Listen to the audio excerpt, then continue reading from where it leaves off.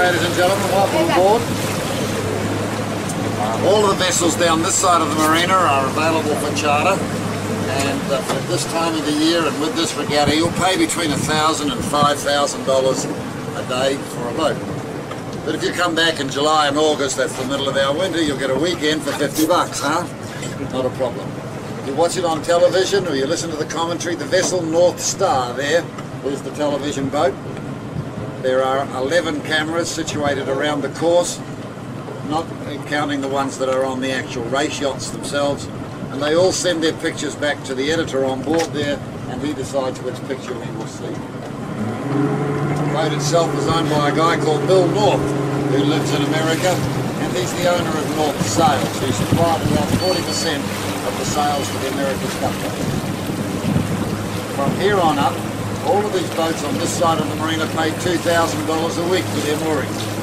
That includes electricity, sewerage, security and water.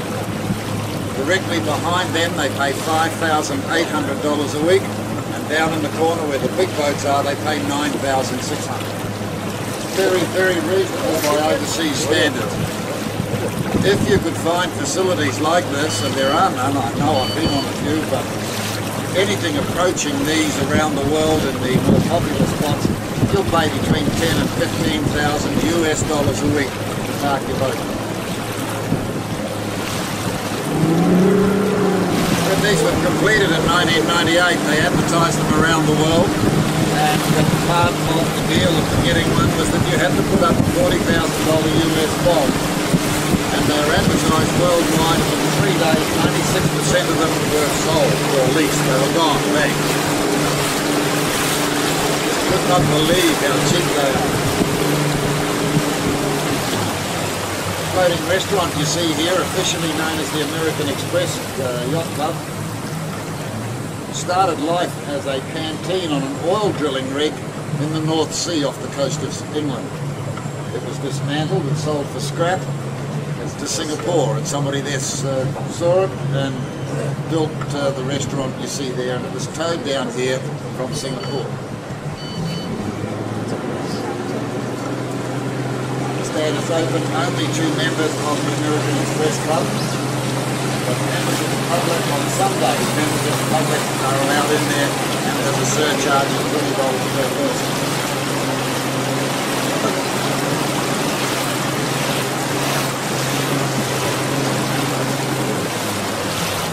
This dark blue hulled vessel here, the Spirit of Fitzroy, is the only New Zealand yacht moored on this side of the basin.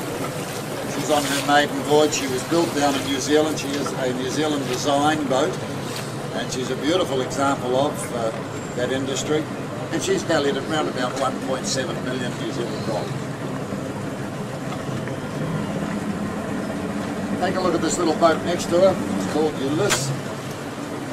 Talk a little bit quietly because the owner is on board and he's most probably asleep. Big day for him tomorrow. It's nothing special about it. I mean, you'll see hundreds like that boat, just like her around the world and around the coast of New Zealand. But she is a little bit special. I call it the fastest boat in the marina, and I'll explain that to you later on a little bit further down the track. As you're walking around, you'll see that a lot of these boats have got the word Georgetown CI on their stern. I'll tell you a bit about the boat. It's most probably corporately owned. It will be registered as the head office of the company that owns it, and they registered that head office to Georgetown, which is port of entry for the Cayman Islands, because that's a tax haven. Hamilton and Bermudas is another one, as is Roadtown, port of entry for the Virgin Islands. That's also a tax haven. One thing they all have in common, from their starboard or right-hand corner, just below the main spreader, you'll notice they all fly the flag of New Zealand. It's a tradition amongst seafarers, when you enter a foreign port, as a mark of courtesy and respect, you fly that nation's flag. It dates back to the early 15th century, when all of the major ports around the world were guarded by gun emplacements, and the only way you could tell the gunners you were friendly was to fly his country's flag. Marine Shah 3 here, this big white lady we're just opposite, was designed and built by Sensation Yachts up in Henderson, about 12 miles north of Auckland. She took line honours and set a new world record when she won the 1999 Sydney to Hobart race in Australia. Hyperion, the one next door, is owned by Jim Clark, who is the founder of Netscape, the internet provider. Georgia next door was built just around the corner here at West Haven. She's the biggest sloop in the world. She's owned by a property magnate from the States, and these two guys have a bit of a grudge thing going, right? Whenever their boats meet, they have a match race between the two, and I understand they're doing that this week, and the wager is $100,000 US, and it goes to the loser's choice of charity, not the winner. She's a relatively new one, Georgia, and these two guys, as I say, they are business rivals, and they have this sort of almost friendly relationship, shall we say. When the owner of Georgia had her built, he said to the architect, I want a super yacht, I don't care what it is, but it's got to be bigger than Hyperion. And she is 400 millimeters bigger than Hyperion. And when she arrived in the berth alongside of Hyperion, I understand Jim Clark rang his boat builder and said, I need a new yacht, and it's got to be bigger than Georgia. And they've just drawn the lines on it, and I was talking to one of the crewmen, and Jim Clark's new boat is 150 millimeters longer than Georgia, and this is the game they play with each other all the time. They've got that much money, they don't know what to do with it. It's obviously possible.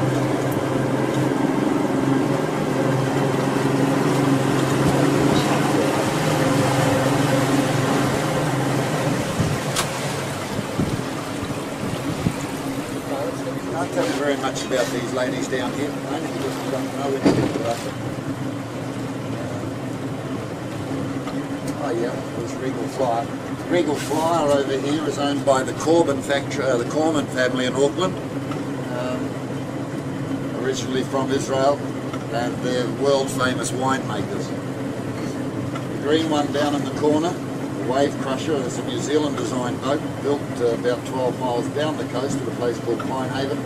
The green one is owned by Air New Zealand. The big blue one here straight ahead of us, exactly the same boat, it's just bigger overall, is owned by an Auckland car dealer, Terry Clayton knows her. The blue one's valued at about $11 million, the green one at about $3 million. These two boats here are sister ships. They're both 175 feet long, and their masts are 176 feet tall. To put that into perspective for you, neither of them can fit under the Auckland Harbour Bridge at curb low tide. The one on this end is owned by the DeVos family, co-founders of Amway.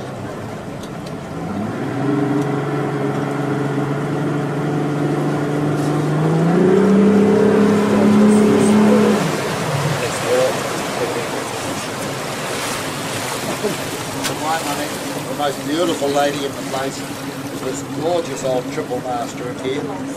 She's called the Shenandoah. She comes from New York. She's 100% pure natural recyclable wood. The deck is teak and the rest of it is mahogany. The mast and the boom is made of spruce and they're hollow. She spent about 20 years of her life on a mud bank off the coast of Guernsey. Frenchman found her buried in the mud and salvaged her.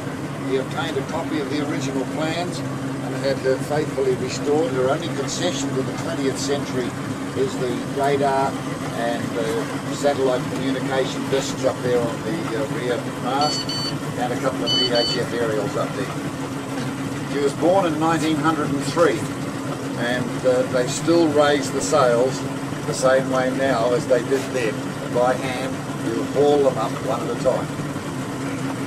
Can't tell you much about Affinity. I have been told that it's owned by Tom Cruise, the actor, but I don't know if that's true or not. Itasca, the big blue and white one next door, started life as an ocean-going salvage tug back in the 1970s. I understand she's now owned by a retired Secretary of State from America, and he's just spent $22 million on her up at Bongaray, having her completely renovated. I tell you, amongst all these super yachts, out of all of them there are only two where the owner skipper live aboard. Shenandoah is one of them. The other one is up a little bit further, and I'll point her out to you.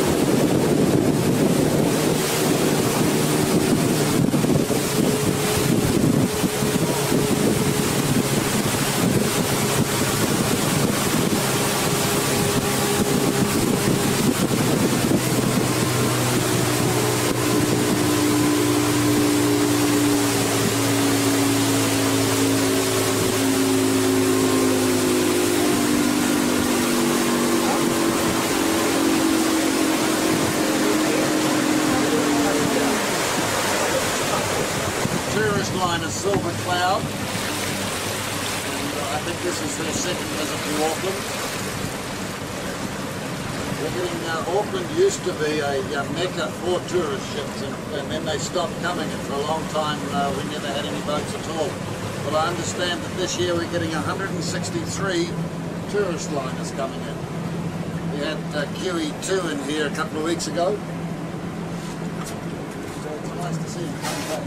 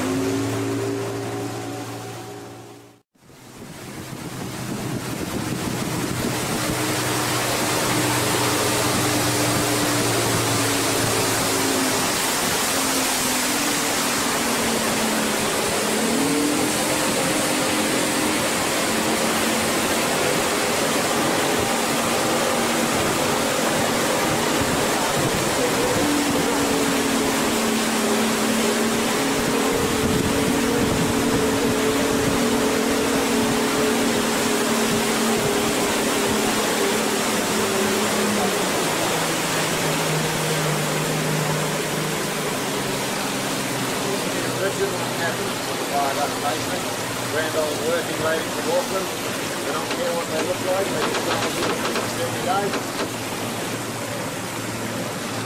And if I was in trouble out there, I'd rather have one of these skippers come and walk me than one of those.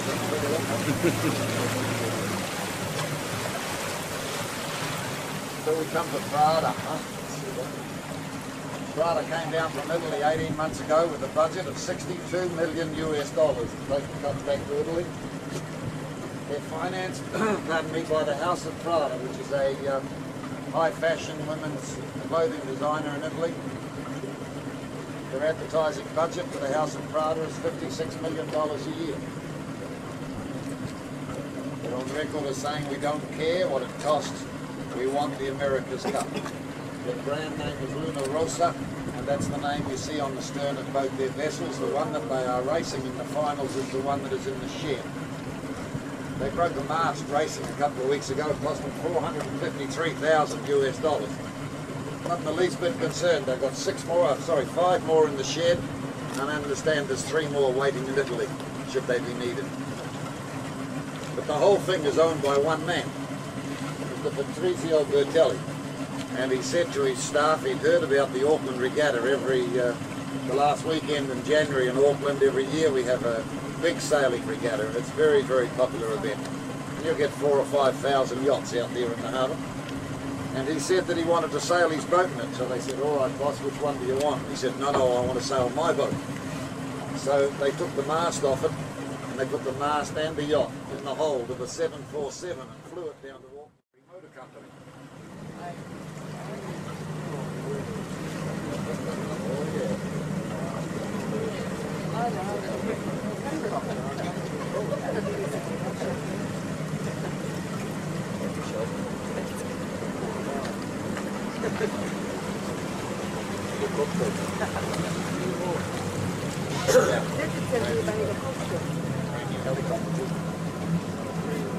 $85 million US. How much? 85 million US. Not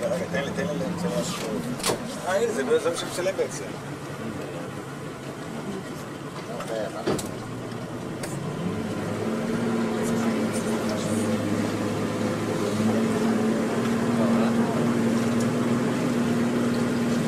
The skipper of that boat is also the pilot of the helicopter. Who is the owner? Who is the owner? I don't know. Don't know. It's, the boat is called Ilona, and she's registered to England, but the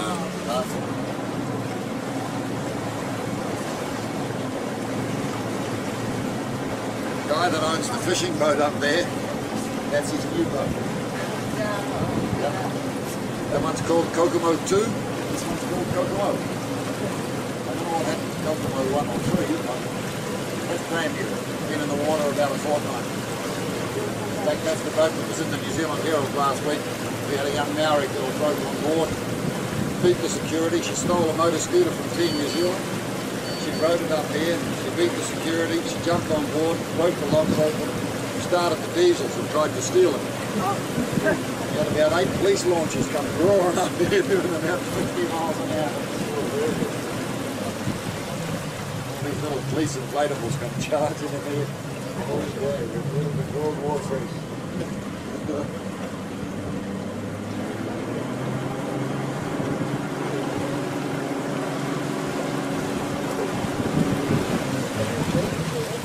It's solely cut to it. So when they cancel a race, the next day is a lay day.